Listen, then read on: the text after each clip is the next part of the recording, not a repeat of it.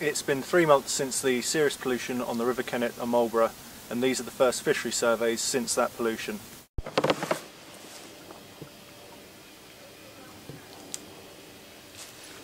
The first thing we do is to put out the stop nets to keep the fish in the survey section.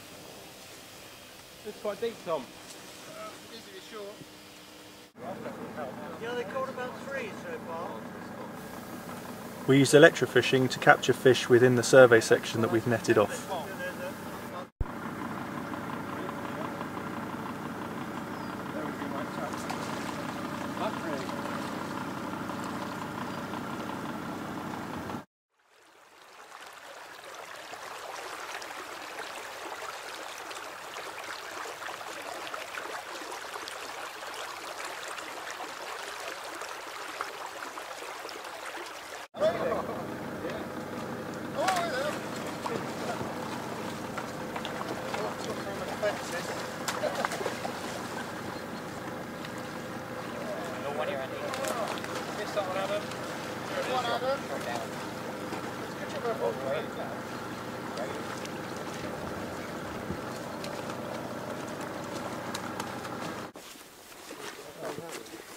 I suppose he's an individual issue because I've got all that shit in water.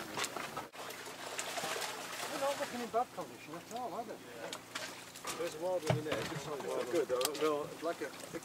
The fish are moved into larger oxygenated tanks. In order that we can assess their condition, the fish are measured and then weighed. So we are 460. This is trout, yeah? Yep. 1091.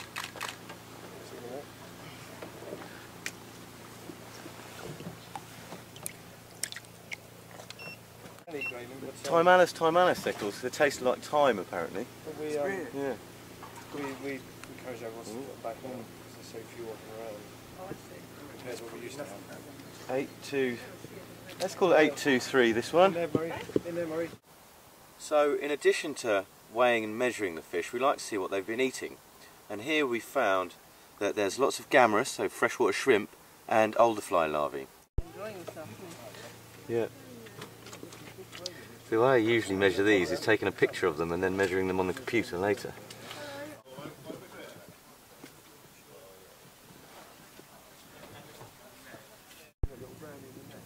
So this is the biggest bullhead I've ever caught. It measures 105 mil. This is local river keeper John Hounslow releasing the fish safely back into the river.